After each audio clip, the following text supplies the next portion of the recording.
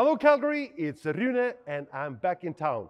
This is probably the most exciting week probably in my life because beside me here I have two fantastic artists and I want to introduce to you one of my favorite composers that I've known now for only one day, Errollyn Wallen, and Philip Quint, the violinist, that is going to perform this amazing piece that I'm having right here.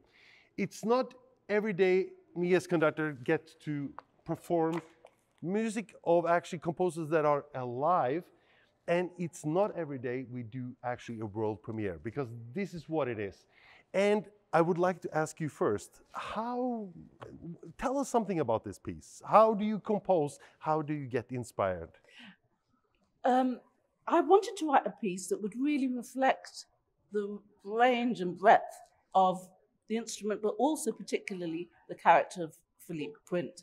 And even though I didn't know Philippe very well, I asked him a few questions about his childhood and some stories of his life.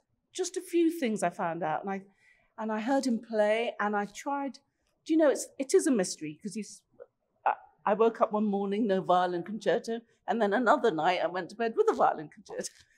But the thing is, it's like you take the material and you play with it, and to me, to write this work is a real milestone for me as a composer.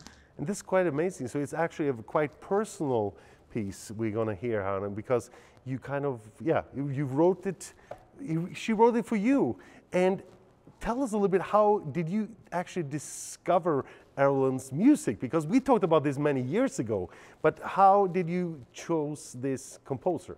Well, I first heard Errollyn's music when my wife, who's a Joffrey dancer, ballerina, was doing a special project during the pandemic when the dancers were not able to perform.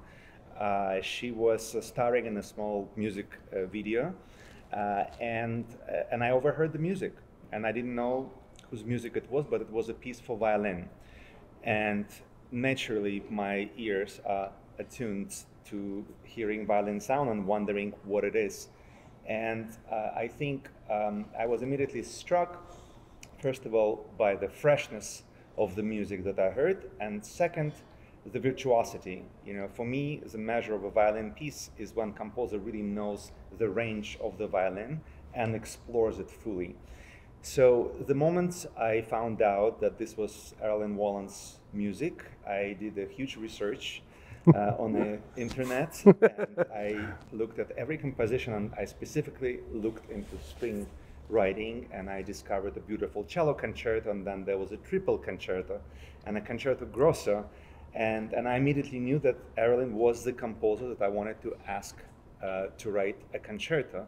And then the rest is obviously history, because luckily Errollyn welcomed the idea, and the work began the 3-year journey, which you were a part of, and we became inadvertently a part of. And it's been a really terrific, exciting, collaborative journey, full of great energy, full of wonderful ideas, and you know, it's everything that I dreamt of. And obviously we're just off the stage after the very first rehearsal, hearing the piece for the first time.